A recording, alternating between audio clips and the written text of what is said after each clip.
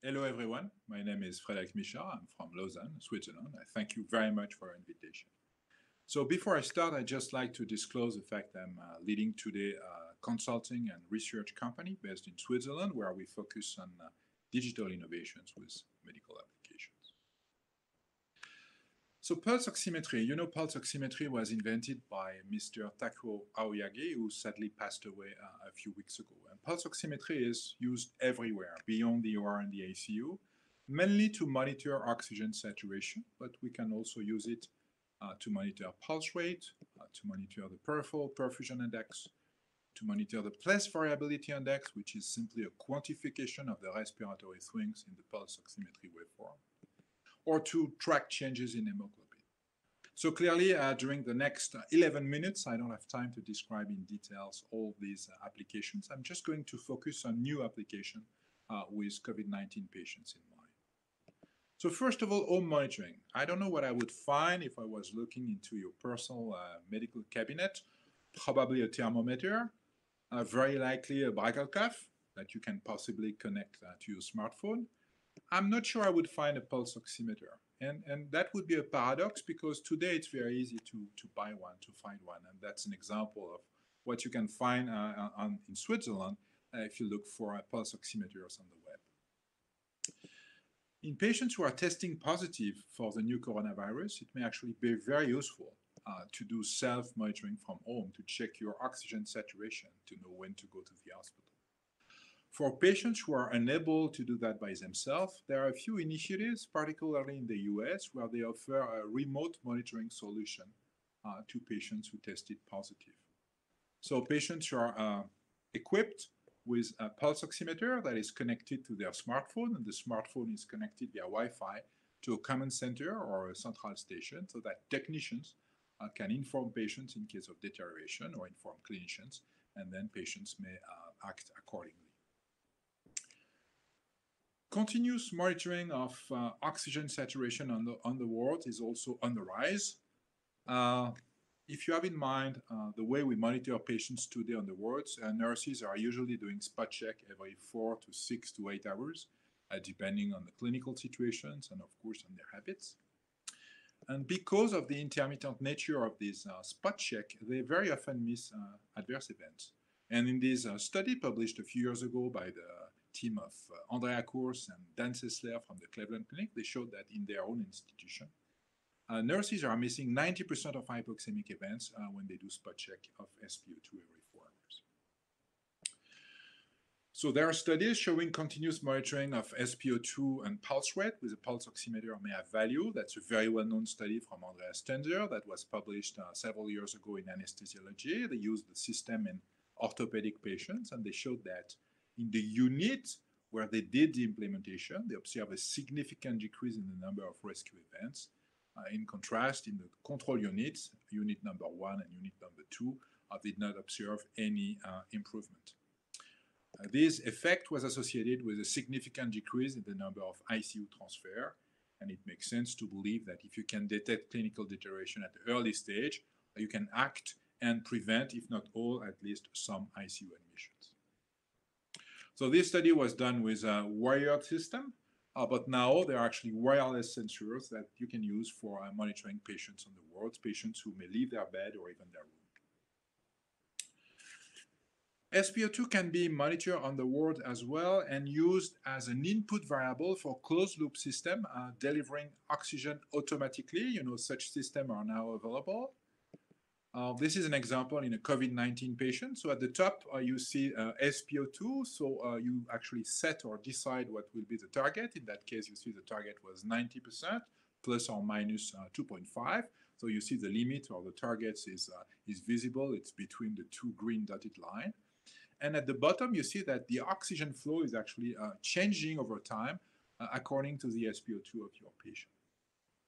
So it's a way we know this system has been shown to be useful to increase the time spent within target, but also to decrease the duration of oxygen administration and even the duration of hospital length of stay. We can use pulse oximeters as well for quantifying the respiratory swings, that is to say the pulsus paradoxus in spontaneously breathing patients. You probably know PVI as a surrogate for PPV, for the pulse pressure variation, and as a predictor of fluid responsiveness in patients who are mechanically ventilated. But in spontaneously breathing patients, you know the respiratory swings depends actually more on the changes in pleural pressure than on the volume status of your patients. We know that a large PVI is actually an important sign of upper airway obstruction in patients making a significant expiratory effort, and then can be used actually to assess the severity of asthma crisis. We could also use PVI to quantify or to assess the inspiratory effort that patients are making in case of acute respiratory failure related to pneumonia or ARDS, for example, related to COVID-19. So I don't know if you have seen this very recent paper published by an Italian group in the Blue Journal. What they did is that in patients with de novo acute respiratory failure, they monitored respiratory changes in esophageal pressure. And they used these measurements as an estimation of the respiratory effort. And they show that during non-invasive ventilation, in some patients there are no changes in respiratory efforts. In other patients, you observe a significant decrease in respiratory effort. And they showed actually that these trends, these changes in respiratory effort are very useful to predict the success or the failure of non-invasive ventilation. So that's a very interesting concept. The problem is that in practice, we do not measure esophageal pressure in patients with acute respiratory failure. So we thought with Kirk Shelley from Yale that actually we could use PVI, the quantification of the respiratory swings in the pulse oximetry waveform, to quantify the respiratory efforts of patients with acute respiratory failure, and then decide when it's time for tracheal intubation. Another application is the use of the perfusion index. The perfusion index is very often used as a quality indicator, but it might be useful as well to predict fluid responsiveness, and I'm going to try to show you why.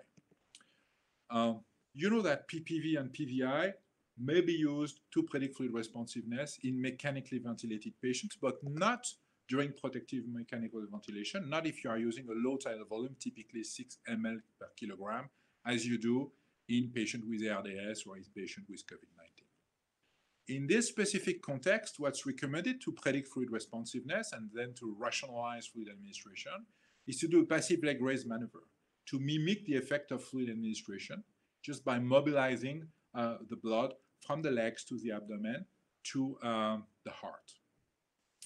The big advantage is that you don't have to give a single drop of fluid, and that's usually what you want to avoid, giving fluid in these patients who have pulmonary edema. And this is what's happening typically in fluid responder patients. During the PLR maneuver, you're going to observe a significant increase in cardiac output, assuming you monitor cardiac output, indicating that if you give subsequently a fluid challenge, the patient will respond by a significant rise in cardiac output. The problem is that in many patients, we do not monitor cardiac output continuously, and so we thought that maybe it could be doable with the perfusion index. The perfusion index is the pulsatile component of the pulse oximetry waveform, AC divided by DC. It is measured by most pulse oximeters on the market. It depends on vascular tone and sympathetic activity, and it also depends on blood flow and stroke volume.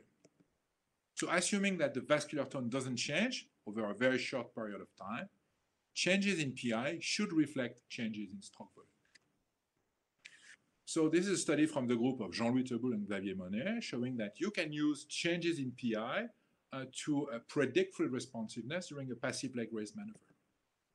This is an example of a patient who is fluid responsive. You see our cardiac index was continually measured in the study. You see a significant rise during the PLR maneuver. And then in this fluid responder patient, it was followed by a significant rise in cardiac output during volume expansion. And you see that this significant rise in cardiac index during the PLR maneuver was associated with a significant rise in perfusion index from the pulse oximeter.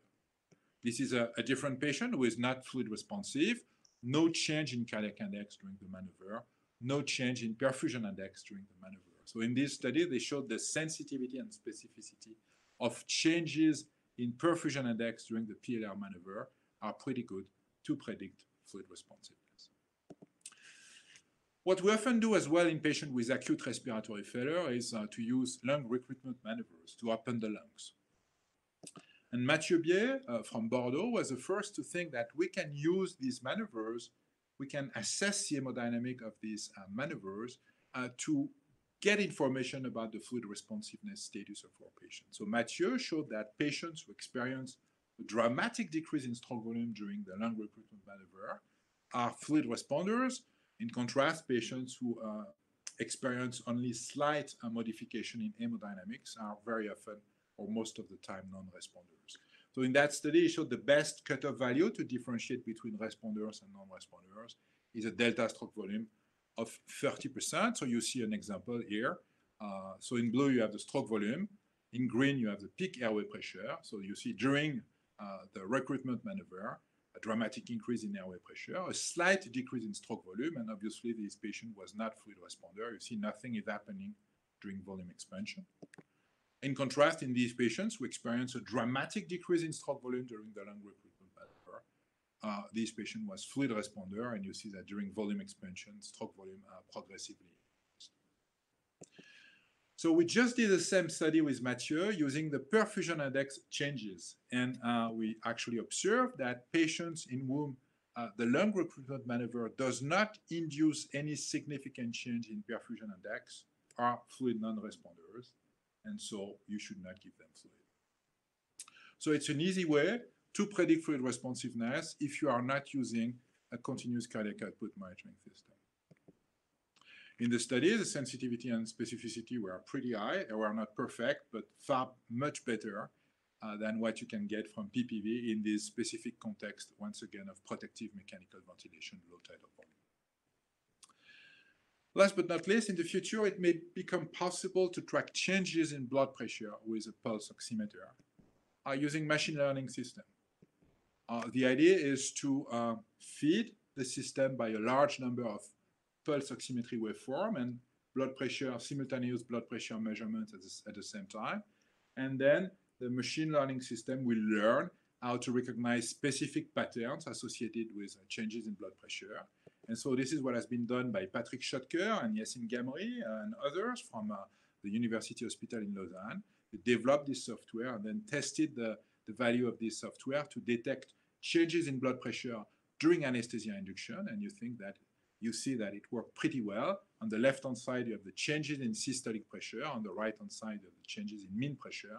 And you see the algorithm, based on exclusively on pulse oximetry waveform, was able to detect pretty well a decrease in blood pressure during anesthesia induction or a rise in blood pressure during the subsequent tracheal intubation. So in conclusion, we can use pulse oximetry from home for ambulatory monitoring, for self-monitoring. It's going to help us to rationalize hospitalization and to trigger hospitalization without any delay in case of clinical deterioration. We can use also pulse oximeters on the wards for continuous monitoring for the early detection of clinical deterioration. We can use SpO2 as an input variable for closed-loop system delivering oxygen. And we can use PVI to quantify the respiratory effort of patients with acute respiratory failure. Of course, in the ICU, we can continue to use a pulse oximeter to monitor SpO2, but we can also look at the changes in the perfusion index during preload modifying maneuvers, so typically passive leg rising maneuver, or lung recruitment maneuver to predict fluid responsiveness and then guide fluid therapy. With that, I thank you very much for your attention, and if you are interested in the topic, I invite you to read this article I published with Kirk Shelley and Erwan Lehr just a few weeks ago in Journal of Clinical Monitoring and Computing. Thank you.